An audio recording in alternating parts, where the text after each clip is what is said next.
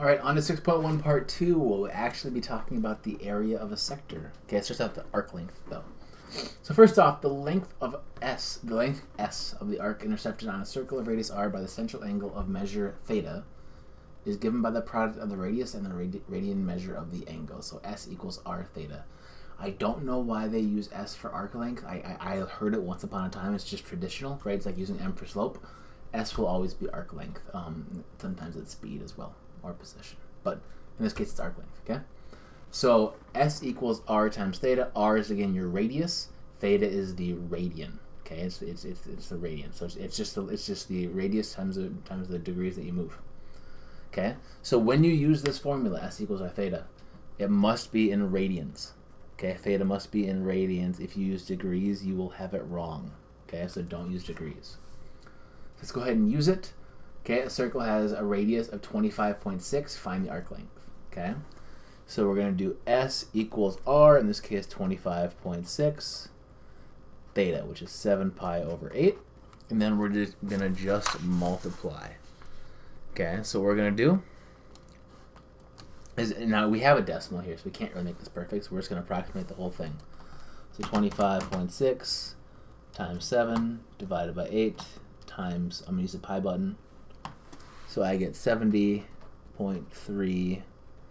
Doesn't give us, let's do, what do they do in the book? They do exactly 2. Let's do 2 then. 70.37, and we have centimeters, right? Centimeters. Okay. Pretty easy if you have it in radians already, right? For part B, it's not in radians, it's in degrees. I'm trying to get you. Okay, if you just do 25.6 times that, you'll get it wrong. So we need to first take it times pi over 180. That's to convert to radians. And so we get what? 54 over 180. 0.3, which is 3/10. So 3 pi over 10. So we have 25.6 for our radius, times 3 pi over 10. Again, let's get that number, 25.6 times 3 divided by 10 times pi. So at 24.13. Pretty simple, okay? Not too bad. All right, so example 5, latitude, says, gives the measure of a central angle with vertex at Earth's center whose initial side goes to the equator and the terminal side goes to a given location. So something like this. The book has this picture. Here's the equator. City 1 and City 2. And it's a nice little edge of the Earth here. Okay? So it says we have Erie, Pennsylvania. E-R-I-E. That's Erie. And here's Columbia. Okay?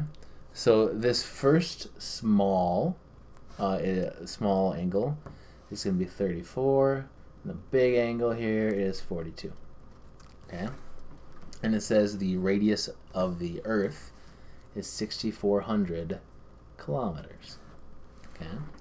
So all we want to do is find this distance. So all you got to do, remember this is arc length, right?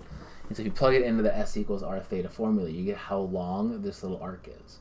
And so if we want to find this, I'm going to make it green, this green distance right there, we should take the distance for Erie minus the distance for Columbia. Okay? So what we're going to do is our arc length is going to be 6,400, that's the radius, of this angle, which is 42. Now we have to convert 42. Let's do that on the side here. So 42 times pi over 180. 42 divided by 180. 0.233. Can we reduce that better?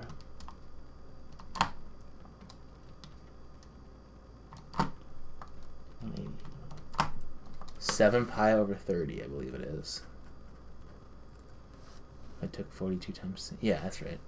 So that's that one minus 6,400. Now we have to do 34. 34 divided by 217, so it would be 17 pi over 90. Okay. So those are our two numbers. We go ahead and just throw them into a calculator, right? So we have 6,400 times 7 divided by 30 times pi. I'm going to round a little bit. 4691.45 minus, same thing over here, times 17 divided by 90 times pi. Probably going to mess up somewhere. That's how this feels. So I get 4691.45 minus 3797.84. I got 893.61. This would be in kilometers. Okay? Which is going to be really close to the proper answer, right? So nothing too crazy there. Just take the 2 and subtract the arc lengths. Okay? On to page 2.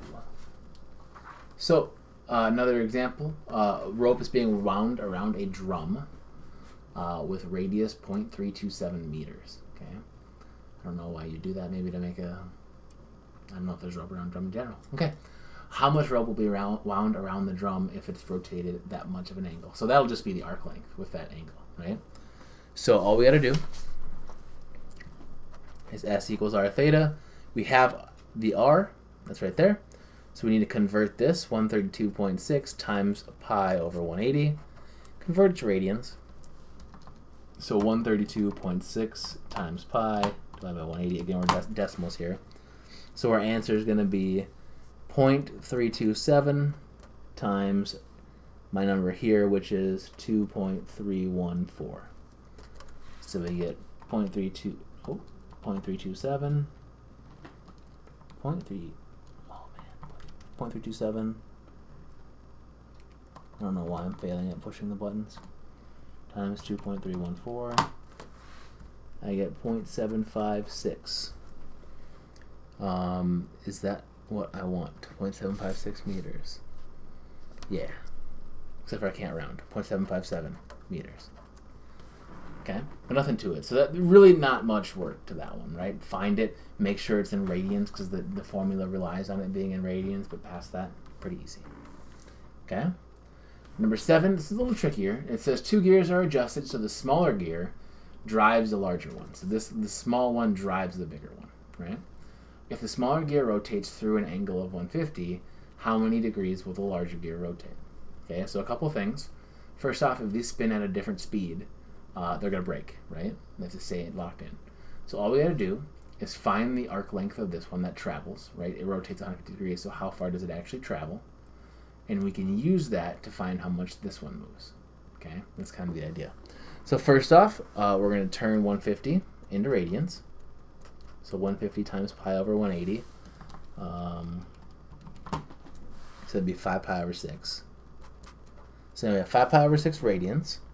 Okay, so let's use our formula. We have S equals, now the small one is 3.6 times our 5 pi over 6.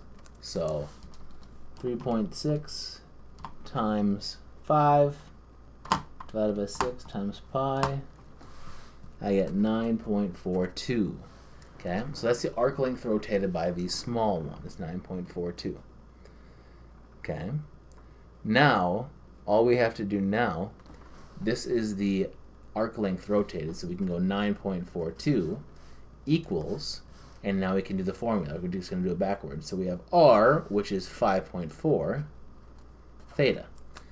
Okay, so that'll tell us how far, that theta is how many radians did this actually rotate when it did this, because it has to move the exact same arc length, right? It has to move the same amount. So we divide by 5.4. 9.42 divided by 5.4, and we get theta equals 1.74. Convert this back to degrees, so times 180 over pi. 1.74 times 180 divided by pi. 99.69. We'll just make that 100. Okay, rotates 100 degrees. So really not too bad. Just a little bit tricky to understand. So again, what we did, converted our initial degree, our initial angle to radians, because the formula requires radians. We found the movement of the small one, because how much this thing moves will dictate how much this moves, right? There's not any other movement happening. So we found how much this moves at that angle. We found out it moves 9.42. What would that be? Inches. Okay. And now, if that moves that many inches, so does this one. And so we use the arc length formula again backwards, where we're looking for theta with the radius and our arc length, and that tells us the degrees that this rotates. Okay. So on to the last one. With arc length, we also have sector area. Okay. A sector of a circle, so pizza, sector of a circle is a portion of the interior of a circle that is intercepted by a central angle, aka a piece of pizza, like this. Okay? So the area, fancy A, script A, if you will, is of a circle of radius r with central angle theta is given by the following formula. So it's 1/2 r squared theta, where theta is in radians. Okay?